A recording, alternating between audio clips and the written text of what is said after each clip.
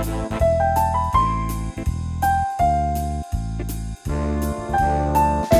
G4I. We got you. Subscribe to our channel. Hello folks, welcome to RHCSA Exam Prep by G4I. On this section, we are solving issues most people face with containers. This video will be exploring running containers as a systemd service, or in simpler terms, let's say making containers start automatically after a reboot, or making containers persistent across reboot. Please subscribe, like, and click on the notification bell, as this will help us stay motivated and definitely work on more topics. So let's get right into it. Running containers as a systemd service. So by setting up a system service file, we make containers easier to manage, because containers in their default behavior are destroyed if the system is powered off and powered back on, right? That doesn't make it really good. So by creating a unit file, we can start, stop, check status, and manage containers as any other Linux application, of course, using systemd. But you see, the problem here is that using the systemctl command to interact with systemd, you need to be a privileged user, right? Either you root or you have sudo privileges. But with containerization, we are running containers as rootless, that is, not being the root user. Using systemctl command in a particular way, or with the -- user tag, allows us to interact with systemd and be able to manage our containers, right? So when you do a systemctl -- user, then the normal systemd commands or systemctl options that you always use, you will be able to interact with systemd and run your containers in your own namespace. We will demonstrate this in 6 steps, 6 simple steps. Now let me bring up one of my slides. Okay, so these 6 steps, we have the first step, which is run the container, right? So for you to create a system service file, you need a container that is running. Then you make a directory .config systemd user. This .config will already exist, so you just make the systemd and the user directory. Then you cd into that user directory, create the unit file, start and enable that unit file that you've created, then you enable linger, then you're done. Right, let's start by creating a user. User add JSON, password JSON. Right, let's give JSON a password. Great, I clear my screen. All right, so let's SSH to JSON, add localhost, which localhost is this server.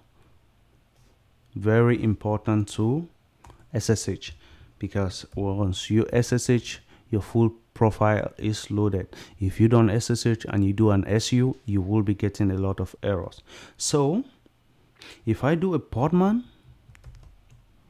login -get -login, it tells us that we are not logged into any registry or into registry.access.redhat.com, which is our default registry, or the first registry that is in /etc containers registries.conf. So let me clear my screen and do a podman login. Who do I want to log in as? Let me call it YouTube. Any name will work with access.redhat. I think so. I give the password.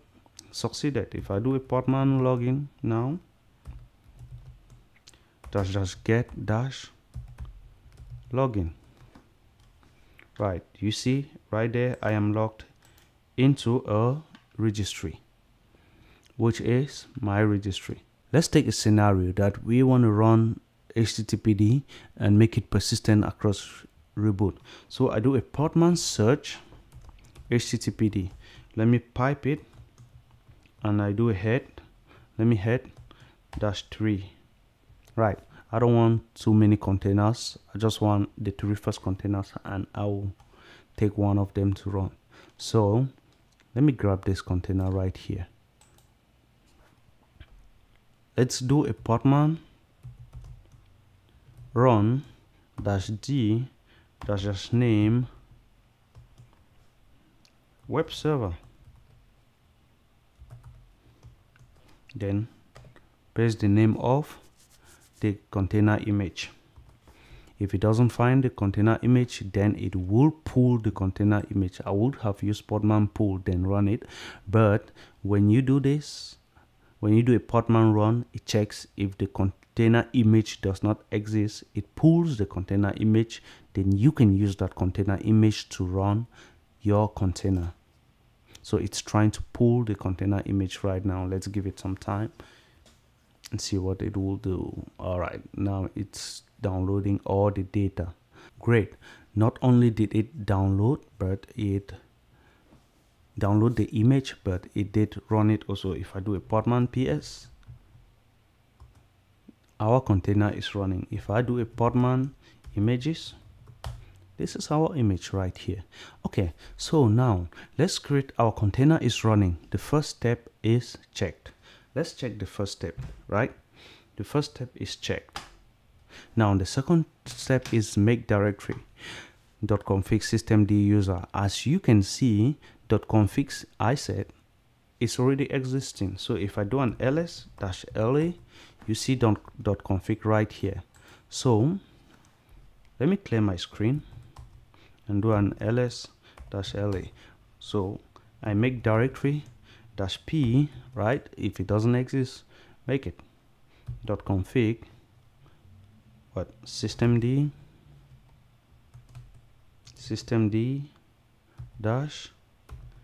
-user directory down. So let me cd into it, right? As we rightly said, you cd into the directory. I cd into it. Now this is where most people get confused. So pwd inside the directory I created. So when we cd into the directory, I have to do a podman ps to see my container that is already running, right? To see my container that is running, because I need the container name in order to create the system service file. So what do? I make a pwd to make sure I am here, right, in the directory that I created, and I do a podman generate. What do we want to generate? A systemd service file, the name of the container that we want to generate the service file for, which is web server, that's running already for 3 minutes, as you can see it right here. We want to create a new file --new. Then we want to exit it. We want to send it out as file. Great. If we do an ls-la, this is the container file right here. Next, we do a systemctl daemon reload. Great. You see, now it's telling me I need to be root to do this. So this brings us to what we were saying. You need to use --user to be able to use the systemctl for yourself. So if I call my command back and put --user, oh, it works. Now it's reloaded and my file is now being considered. We did a systemctl --user daemon reload for it to reload and read the service files that it has, right? Next, systemctl --user enable --now. This will make it to enable and start the container at the same time. Now that we reloaded the systemd daemon for our profile, right, for our user profile, then to make sure that our new file is being read, the next thing we need to do is just to start it. So we do a systemctl --user enable --now Then the container name, which is container.service.this. Great. Created a symlink, created it enabled and started the container. If we do a systemctl -- user -- user status container.webserver1.service, right here we see it running and it is enabled. That means if we reboot the system, then it should come up. But we are not yet done, right? Because we need Linger to be enabled. Once Linger is enabled, we are good. So if I do a login, I clear my screen. Now if I do a login ctl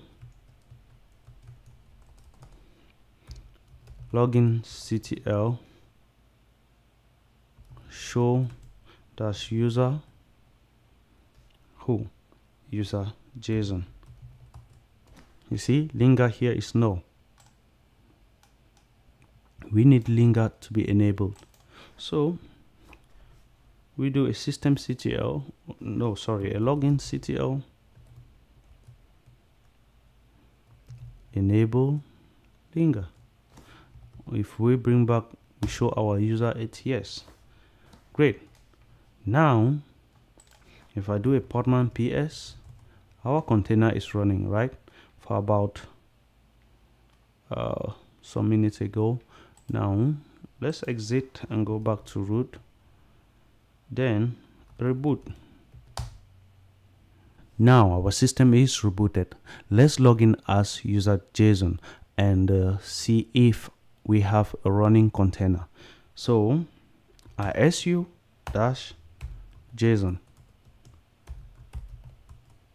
Now I'm using SU for you to see the errors when your complete profile does not load. So let's do a podman ps. Great, we have a container that is running. That's good. So let's cd to .config. Remember the directory we created. Systemd user. And in here, let's list. Right, this is our system service file. We copy our system service file name and do a systemctl -user status, then our service file name. Great. Watch what happened.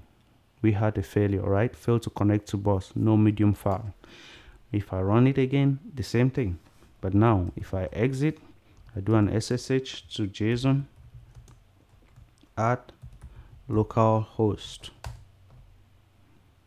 Give JSON's password. Great. I cd to .config systemd user. I do an ls.